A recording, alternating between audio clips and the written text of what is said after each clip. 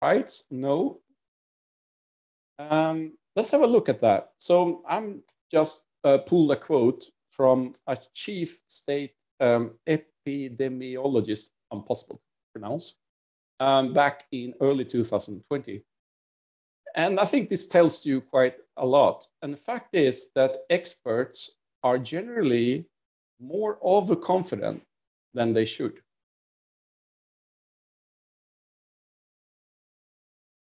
So why am I talking about this? Let's talk about the problem. Well, imagine that you're an astronaut and you're going to Mars with the first group of pioneers, and you're told by NASA that you have a magic instruction in your wallet. And when you arrive to Mars, and for some reason you spot a problem, the thrusters are broken, maybe something is wrong with the oxygen tank, in worst case, and you open the magic instruction, and the magic instruction tells you this. Please iterate, run in sprints. Of course, no one sells astronauts to Mars with this type of instructions or this type of preparations. And you wouldn't, right? So in my profession, helping companies adopt, use Agile, make it work, it could be seen like a similar exercise. You know that you're going to be sent to a new planet. You have a map of some sorts, and all you know is that the map is going to be completely useless after 1 month, or even maybe a couple of days. So that doesn't help you a lot. What does help you is understand how do I decide and resolve the situations that I'm seeing. So we make a lot of decisions, and one of the qualities that I would say that we are aiming for if we're trying to go Agile is that we improve the speed of decision cycles. But are we, right? Or what does it take? So I'm the pretty difficult guy who always tries to check if people are as good as they say. So here's a small test I invite for you. I'm going to ask you to give it a try, answer a couple of very simple problems, and within a limited time box. And it's okay if you choose not to answer them. It's up to you, but it's an interesting small exercise. To run it, what you need is pen and paper. We're just going to ask like 5 simple questions, so it's no big deal. But here's an invitation for you, right? So a little warm up here before we get going. What's the answer to this? Of course, you know that. What's the answer to this? Calculate that. And if you ask this question, this.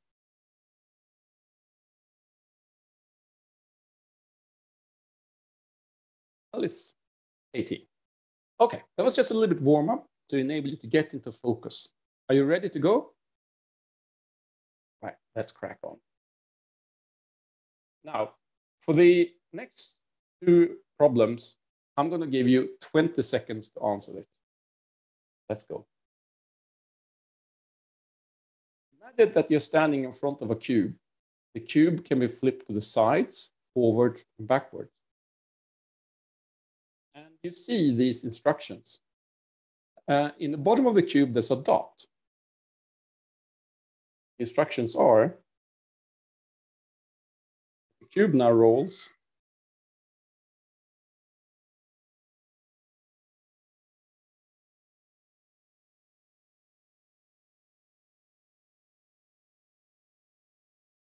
Where is the dot now?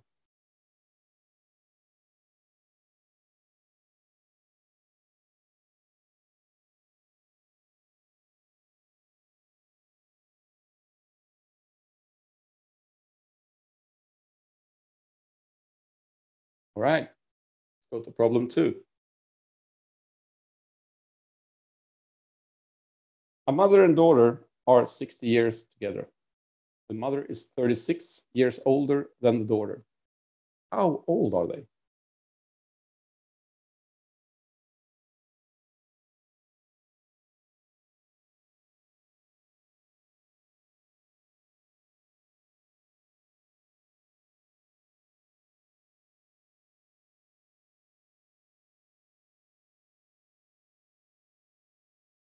All right.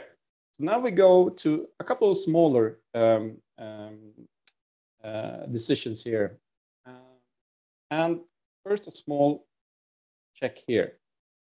This is still a problem. You have two wheels. Which of the two wheels rotates faster?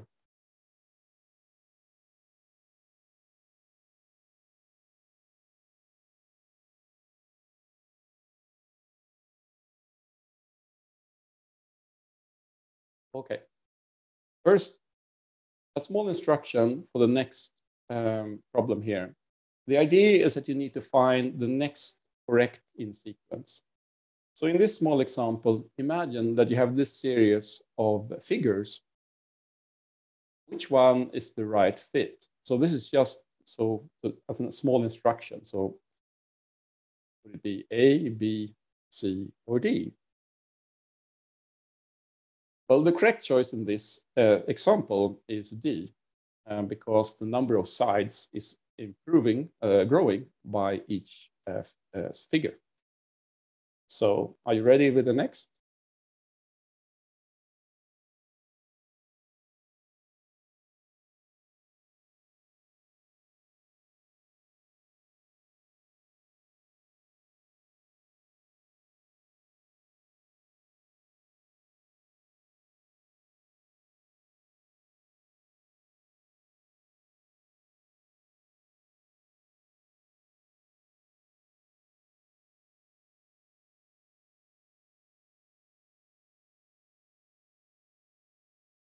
All right, relax, shoulders down.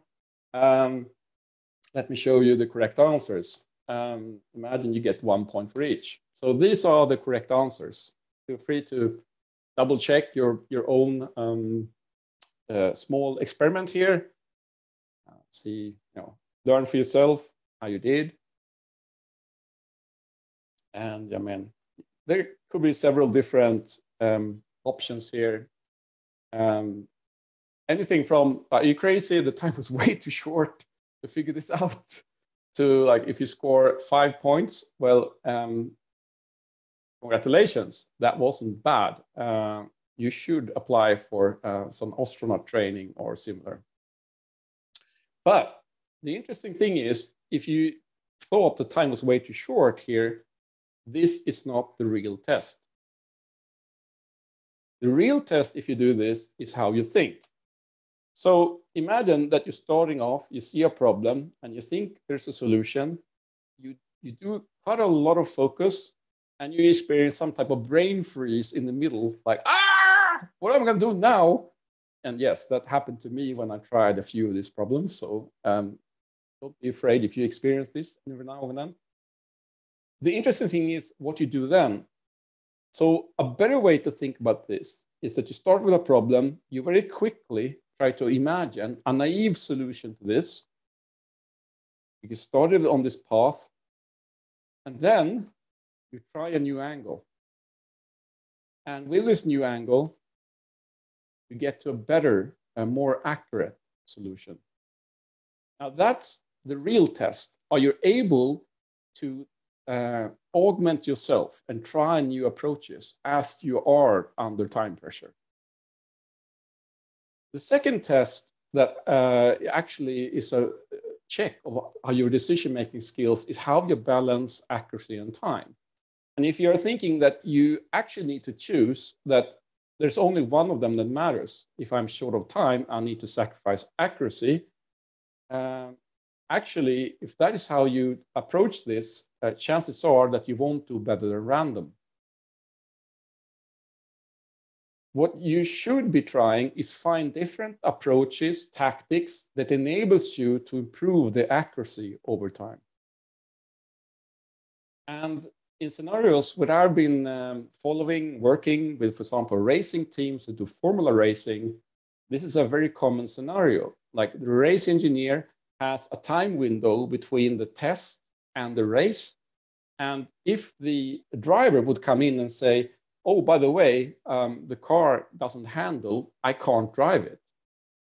The race engineer can't just randomly go and update the car and then send the race driver out again just because he's short of time. He actually needs to find some type of tactic that enables him to find some simple way which is slightly better than aim for maybe the optimal solution until there's enough time.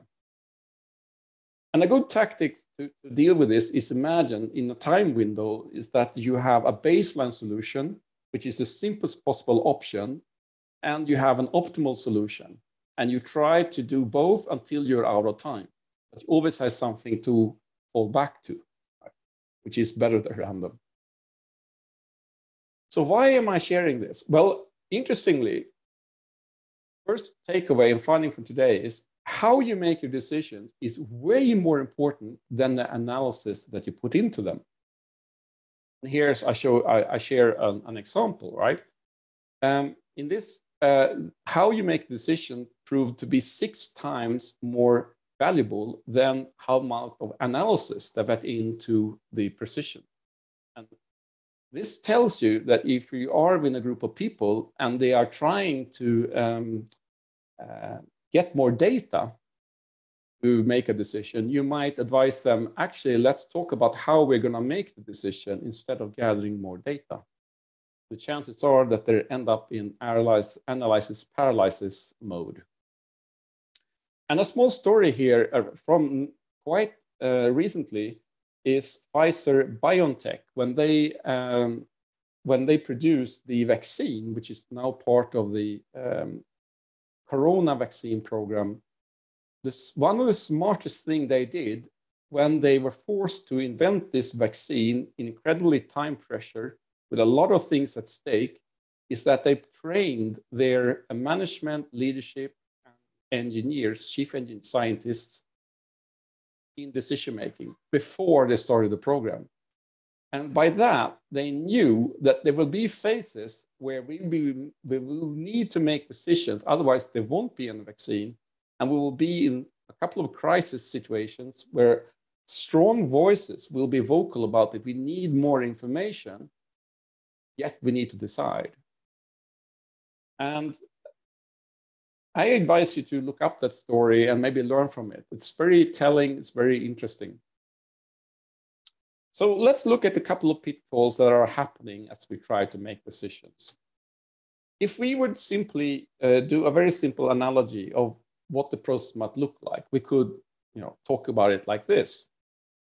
Now, interestingly, a lot of focus is put on the left-hand side here, ability to make it happen. You see a lot of language in business literature talking about execution, etc., etc.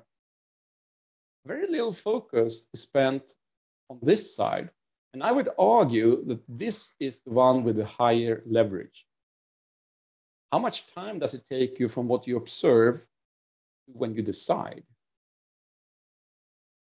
And when we do this, things are not as easy as we think that they are.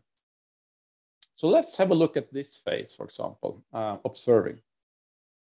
I'm going to play a small video to illustrate one of the caveats that are in play here. The door study. This video shows a participant from a 1998 study by Daniel Simons and Daniel Levin. Watch what happens as the unsuspecting pedestrian provides directions. The young man on the left is one of the experimenters. He has approached the white-haired man and asked for directions.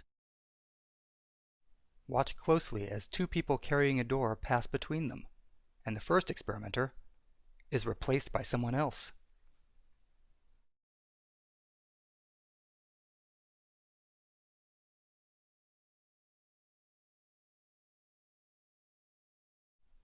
Like many of the people in this study, the pedestrian was entirely unaware that he was talking to a different person. So what are we seeing here? Well, as you might have noticed, the there was an exchange of person, and the guy receiving the instruction did not notice. So this is an example of a bias called change blindness. We only notice what we think is important.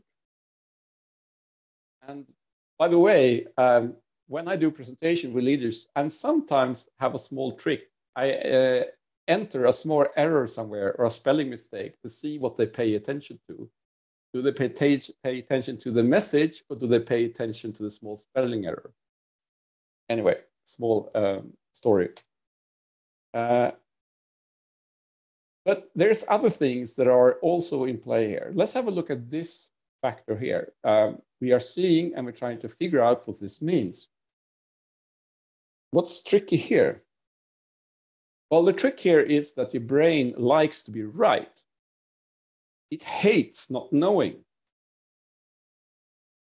And it would actually force fit reality with a model it's familiar with. If you ever had the experience that you had a coworker who would seem like a tape recorder, like every problem has the same solution, or I think a story from Apple was that Steve Jobs had a reality distortion filter. It's very likely that what's in play here is something called confirmation bias. This is a very strong force, and it tells you that most people actually do not try to test what they think is true critically, but rather look for information that confirms it. And this is one of the reasons why, for example, a researcher, scientist might pay more attention to outcomes that validates what the research is about versus outcomes that invalidates this. And I like this quote. And this might explain why people behave weirdly from time to time. Like if they are faced with some new information that does not fit what they think is correct, they might try to avoid this information rather than absorb it and do something about it. So what does this mean? Well, if we would sum up the amount of information reaching our eye, that's millions of bits, your brain actually does some clever work in being processing what type of information do I pay attention to and filter. And then it has a very clever system of parallel processing, which is actually super fast. The challenge is that these two factors I just mentioned impacts what we pay attention to. So it's not true that what you see is what you get. It is true that what you see is what you think. So how can we use this insights? Well, for example, if you are doing some type of visualization, two small tricks you can do, especially imagine that you have a board, looks like this, it could be a little bit boring like this, but it has some important insights that you want others to get. Well, two small tricks. The first is decide what the story is that you want others to see. This might change over time. Once you've done that, then invite the eye to dot around in the pattern you want them to follow. You might, for example, put in something odd on the board, like this small image. That would force the eye to look at the estimation area and ask, like, what is going on here? Maybe the story is that the team wonders where's any new direction. Or maybe you highlight this and say, what the heck is going on here? That invites the eye to look at, say, what the, etc.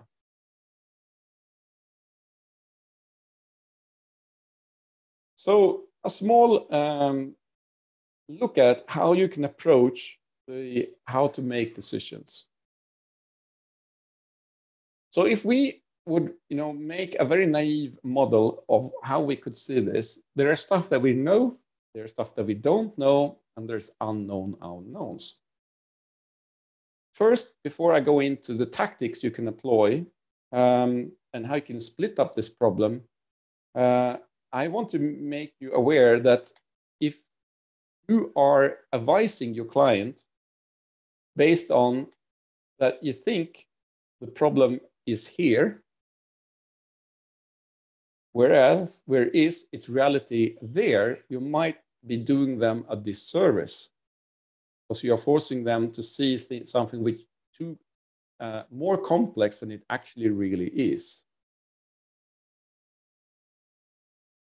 So try to avoid this pitfall and instead try to pick the right tool for the job.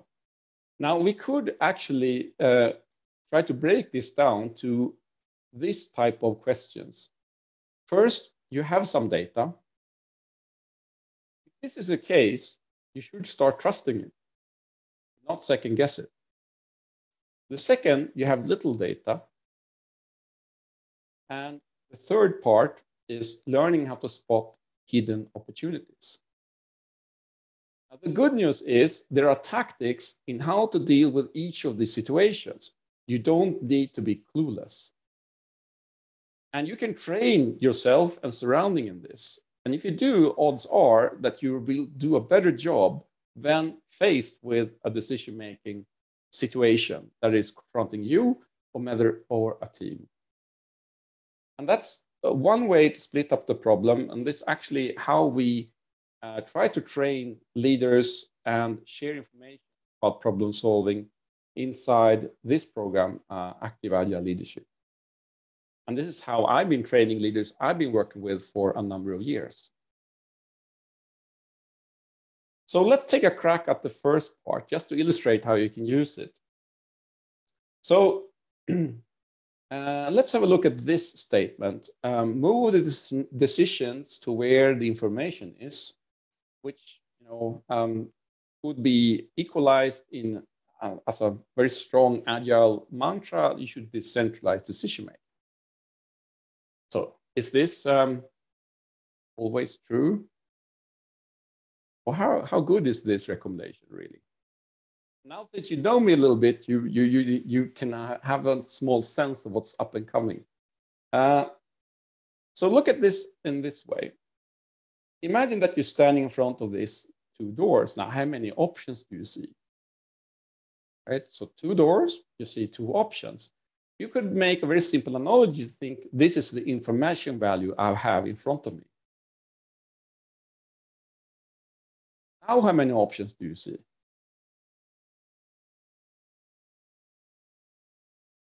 So if we make this simple example, this small experiment, that we think about the vantage point of the observer, and we say, if you're standing here, you might see two options. And if you're standing here, you see 7 options.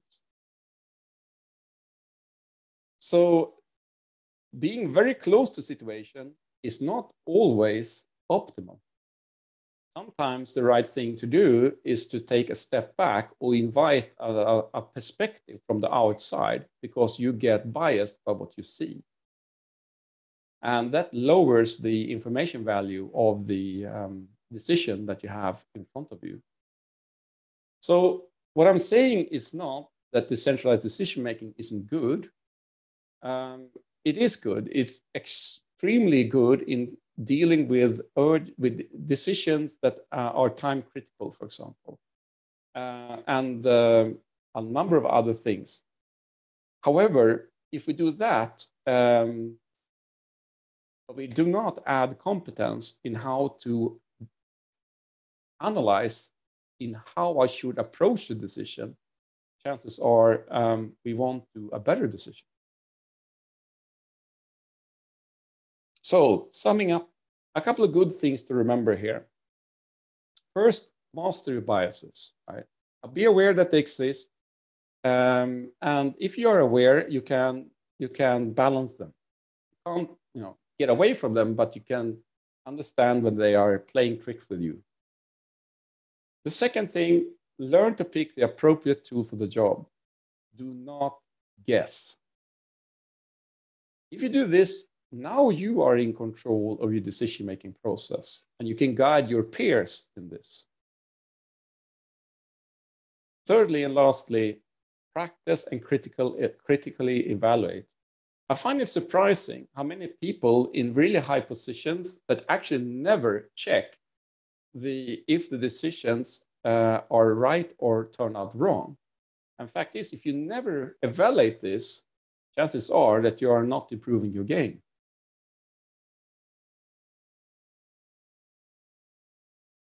So what about the expert? Well, interestingly, it's not all bad. Experts are extremely useful.